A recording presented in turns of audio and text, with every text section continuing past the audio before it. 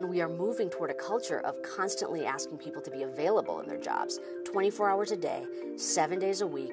Leaders have to be completely attentionally aware, emotionally regulated, and able to make sound decisions because the rest of their team is going to rely on them. On the other hand, people that aren't the leaders, that are sort of lower in the hierarchy and are receiving these demands, their capacity to pay attention is constantly being challenged. And when we don't have access to our attention, basically everything else starts falling apart. Most recently, what we've been trying to do is figure out if we can bolster attention.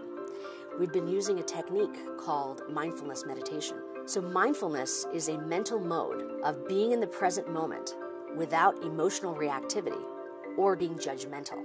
Mindfulness training can actually change the structure of the brain in very specific ways. The parts of the brain that are very tightly packed, or gyrified would be the technical term, they're better connected with other regions of the brain, they're healthier. What we're finding is that long-term mindfulness practitioners have more gyrification in certain spots of the brain. There's a circuit in the brain that we now call the default mode circuit that is more active when people are resting and deactivated or less active when people are doing an attentionally demanding task. Why is it that when you tell people to rest, there's an entire circuit of the brain that's more active?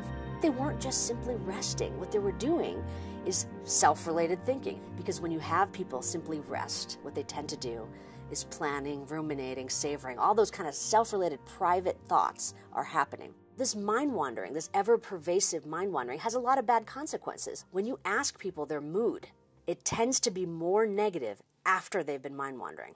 So if we could cut the cycle of constant mind wandering, not being present to what you're actually trying to do, we might improve people's baseline levels of happiness and reduce the amount of kind of chronic dysphoria that people experience. The bad news is that the more we mind wander, the more our chromosomes might be negatively impacted, which means our longevity might be impacted negatively. Telomeres are the end caps of our chromosomes, and the length of our telomeres determines our longevity. Those telomeres are constantly degrading, and there's an enzyme called telomerase that goes in and repairs it. When you bring a group of people in that are stressed out people, and you ask them to tell you how often they're mind wandering, those people that are mind wandering more often have shorter telomeres and less telomerase. And if we sent people on a 3-month intensive retreat, would the amount of telomerase in their blood be impacted by this? What was found is that how much people practiced was related to how much well-being they reported. And that well-being was tied to the amount of telomerase, which means not only is there sort of a problem of mind wandering, but there's a potential solution,